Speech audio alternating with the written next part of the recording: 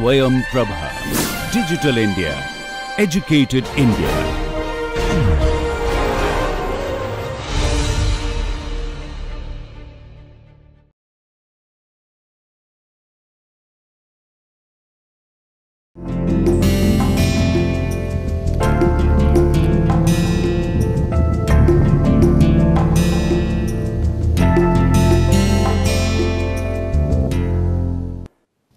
So, hi everyone, we are going to start the next session.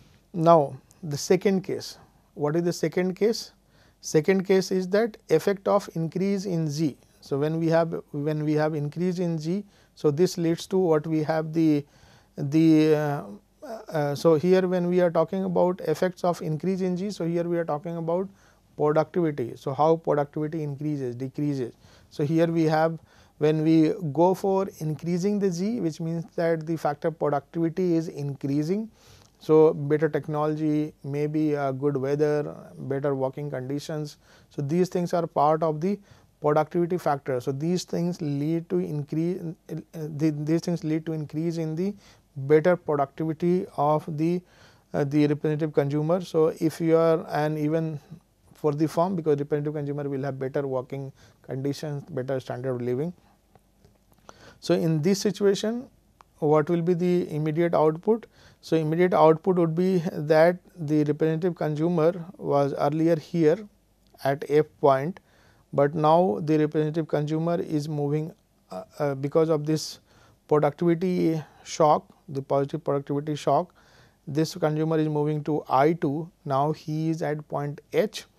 Now, at H point you can see that from consumption side, the consumer is playing very important role. So, here we have C1 and C2, but here when I say C1 and C2, so here you have to understand that we are talking about the increase in consumption of the representative consumer. So, representative consumer is going to have a good time, but leisure remains same, which means that from when we have increase in productivity, it is sure that the labor is going to have good time, it will have the better consumption possibilities. This is how it is looking like, but from leisure side it is unclear that whether the leisure will increase or decrease. So, this is one of the important understandings, and this is what we always mention, and this is the production function, and this is the Z2 FK H minus L minus G is what this line represents, the PPF that we are mentioning. So, unlike the government expenditure increase, here it is more or less clear that here we are talking about the increase in productivity, and this increase in productivity is translating into increase in consumption, but it is up to the representative agent to decide about.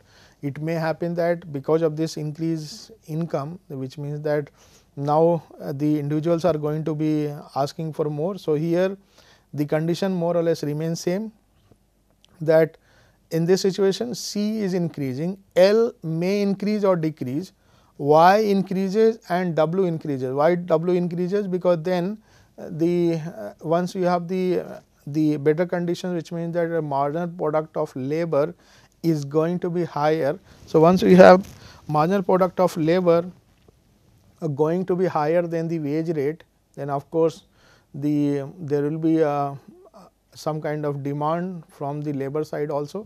So, this will lead to increase in wage rate, better the consumption possibilities of the representative consumers, but it depends upon the reactions of the representative consumers. It may happen that representative consumer would like to go for some amount of, I would say some amount of maybe they would not like to work for the same number of hours they used to work. They may be supplying a limited number of hours, but it all depends upon the representative consumers decision, that how representative consumers are going to be deciding about. So, this is one aspect that you have. So, this is how it looks like, that when you have, so in case of income and substitution effect, if you just try to understand, so here it works. So, here you have the B point that you have, and once we have the point. So, here we draw a parallel line to this just to drive the income and substitution effect. So, here we draw the parallel line, and here also a parallel line to this, because the representative agent has moved from A to B. So, just to drive the substitution effect, which is from A to D and D to B is the income effect. So, here what we are trying to see is that the new production possibility that we have, which has the same slope as this one, it is again going in favor of the consumption.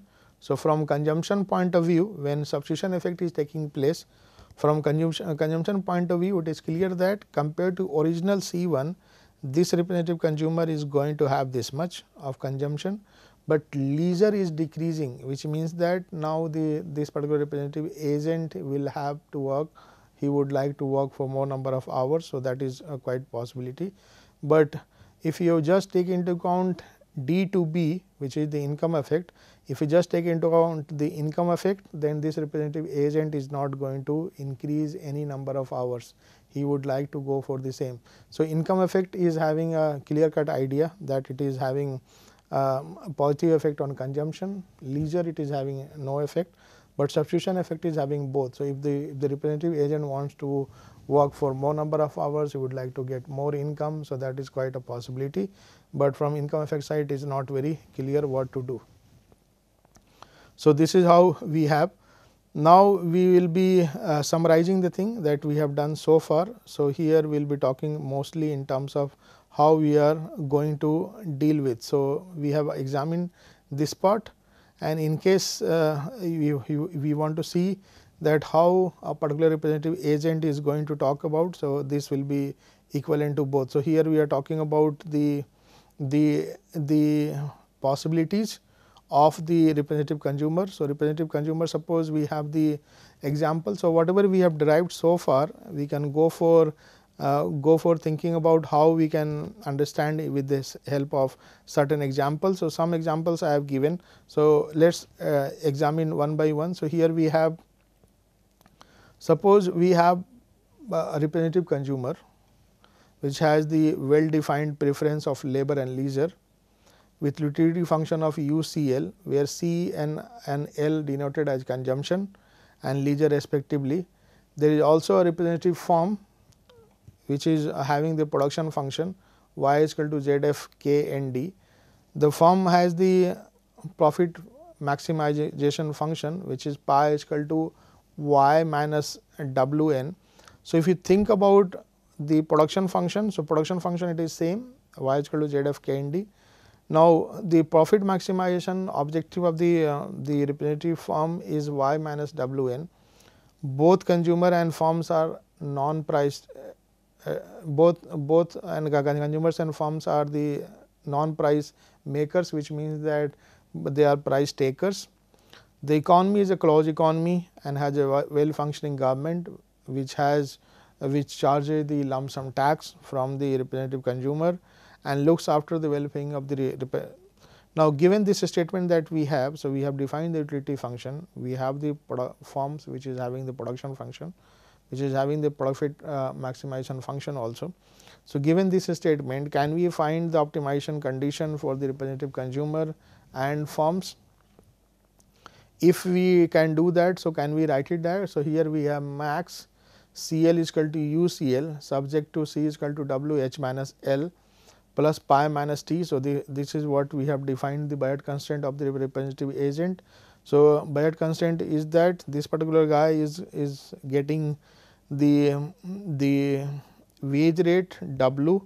So, here we have mentioned about that for labor and leisure. So, this consumption and leisure, that framework we have. So, this Wn that we have, it is coming for the labor, and then here you have the pi, which is the profit, but it is also being distributed to the representative agent. So, this will go. So, here we have since we have H is equal to L plus N. So, here N can be written as H minus L. So, pi minus T, this is the tax that the representative consumer is getting. Then here we have the Lagrange multiplier problem. So, we set up a Lagrange multiplier, which is nothing but U is equal to C L plus lambda W into H minus L plus pi minus T minus C. So, this is what we if you want, you can also use the method of substitution, and you can substitute here instead of this, you can just put it up here.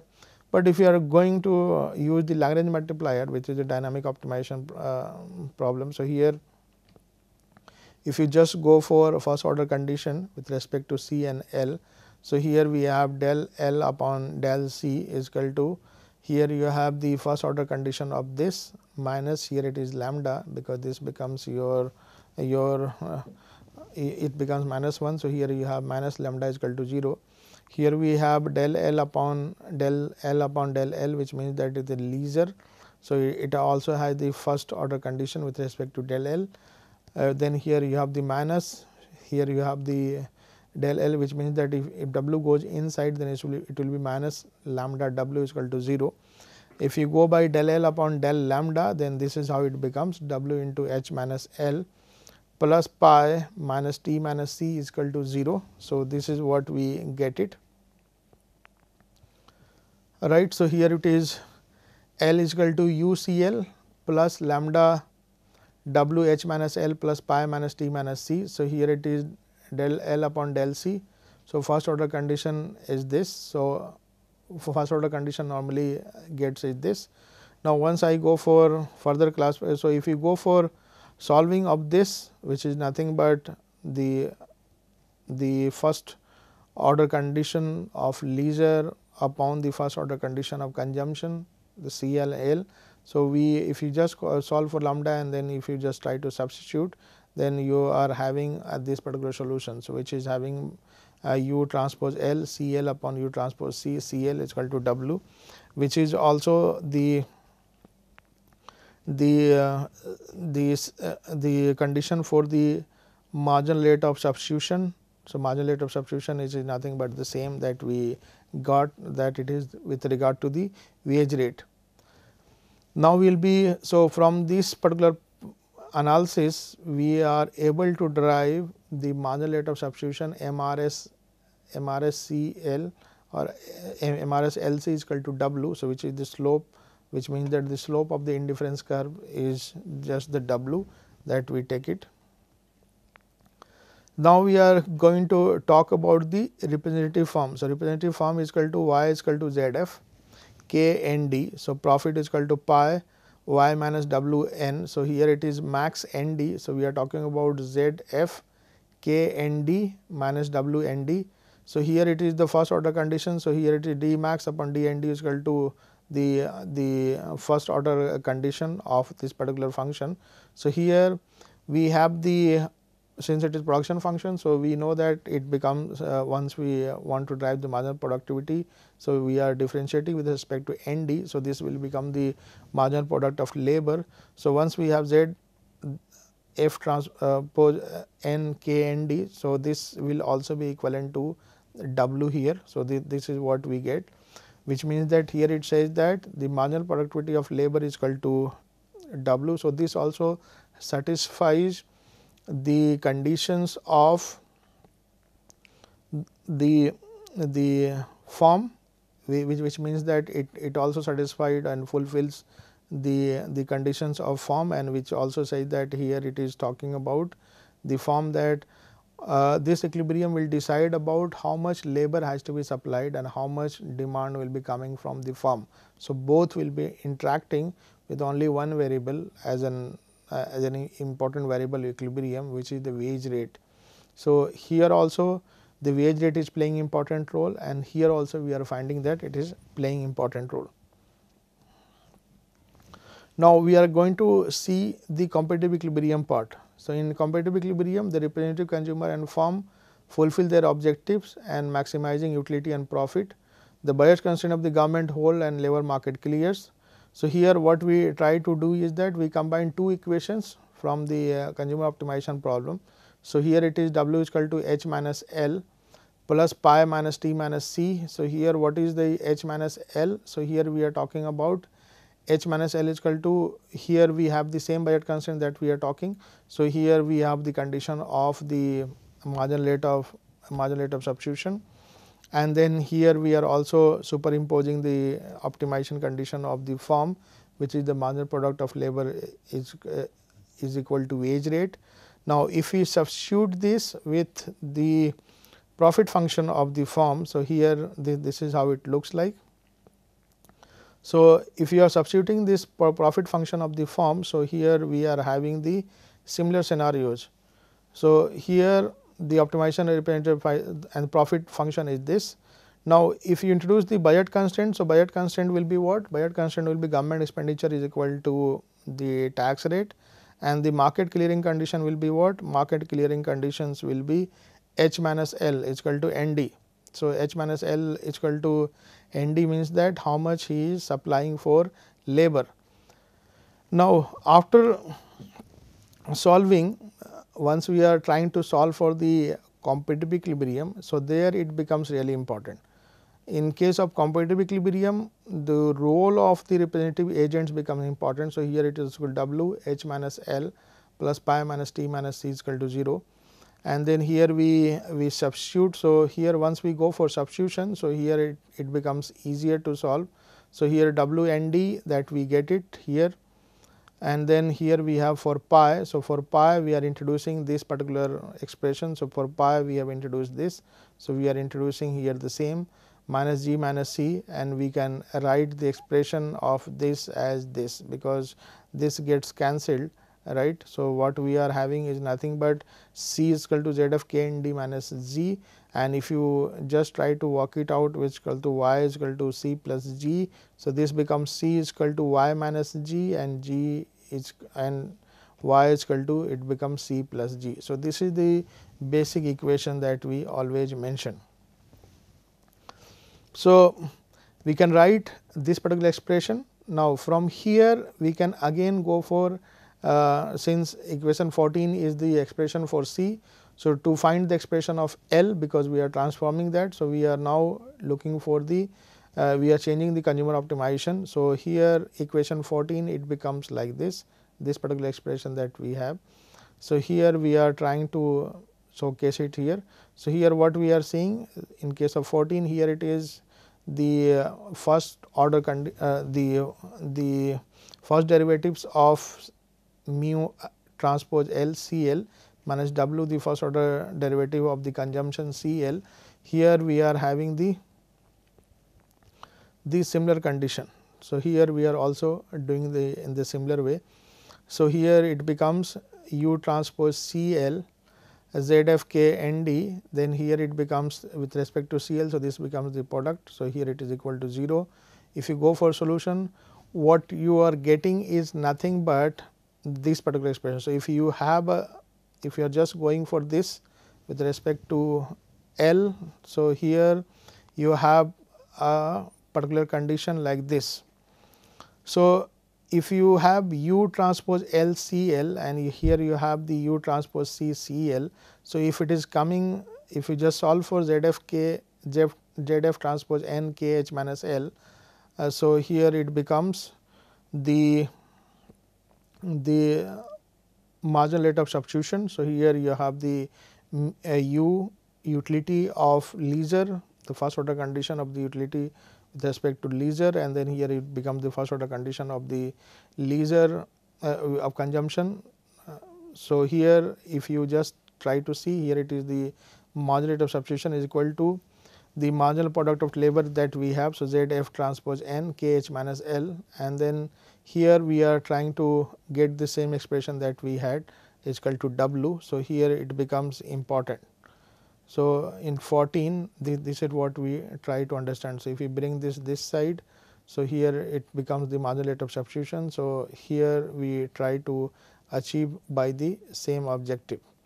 So, finally, what we are getting is that the marginal rate of substitution, which is represented by the ratio of the equivalent to the marginal product of labor, and here we have W. So, here we are talking about the competitive equilibrium. So, in competitive equilibrium, what is the hypothesis that we have, the assumption that in competitive equilibrium the representative consumer and firm fulfills their objectives. The consumer objective is that this particular representative consumer would like to maximize his consumption with the number of hours supplied to the market. Firm's objective is to maximize the profit with the given the wage rate that it pays to the representative agent. So, here the government, the budget constraint it holds. So, in order to understand, we combine the two equations of the consumer problem. So, here we have W H minus L plus pi minus T minus C. So, this represents all. So, here we have WHL coming from the labor side, then here we have the pi coming from the firm side, then here we have the T which is coming from the government side. So, all are satisfied, and then here we go for the first order condition of the with respect to labor and leisure that we have done previously. So, there we have the marginal rate of substitution which is represented for leisure and consumption, it is denoted as W, or you can also write this as equal to 0, right. The optimization by the representative firm can be done here. So, here we have Z first order condition for the firm. So, here is nothing. So, this particular part is nothing but the marginal product of labor is equal to wage rate. Now, if you go by defining this particular part pi, so pi the profit is represented by Z F K N D minus W N D. So, here it is, right. Now, the optimization by a firm, if you try and understand, then here it makes so here it makes easier to understand that here we are trying to optimize the representative firm, and representative firm is how much the marginal product. So, we have done already this part, the profit we have done already, government G is equal to T. So, when I am writing T here, this is equivalent to G is equal to T. The market clearing condition is what? How many number of hours the labor works and what is the labor supply. So, here it is coming from the so this one is maybe from the labor side, this one is from the firm side. So, labor market clears here. Now, for competitive equilibrium in our setup we have only two exogenous variable that we have already mentioned. First is the productivity and second is the government expenditure.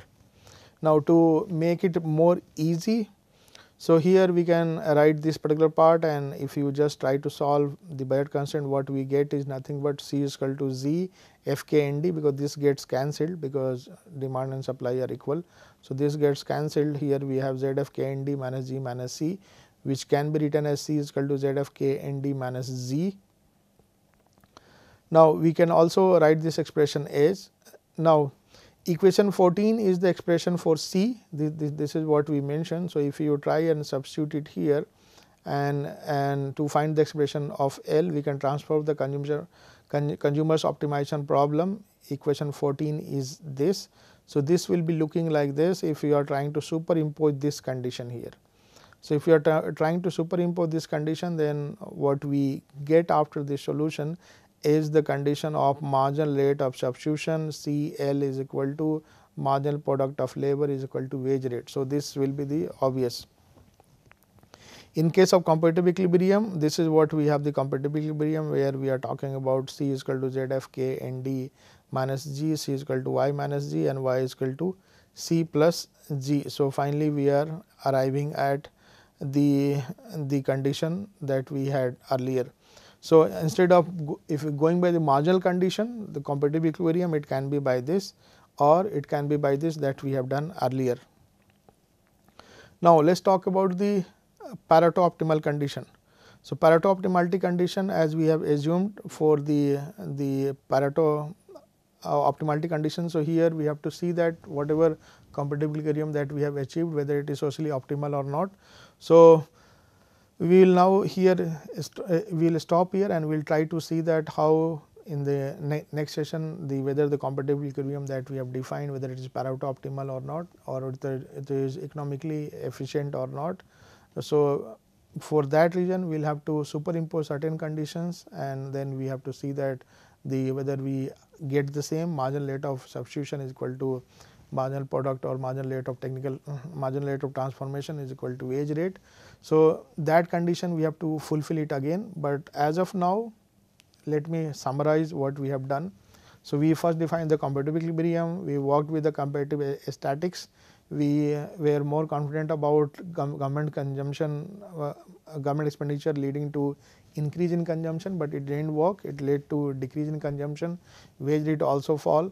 So, these two variables act as an counter cyclical, but in case of productivity you have consumption increasing, because there you have the direct role of the income effect, and that shows the lot of dynamics involved, and substitution effect is also having the reinforcing effect on the consumption. So, it was clear. Then we worked with the optimization condition and we tried to satisfy the marginal conditions of the competitive equilibrium, and we did that. Now, in the next exercise we will be doing about the Pareto optimality condition. Thank you so much.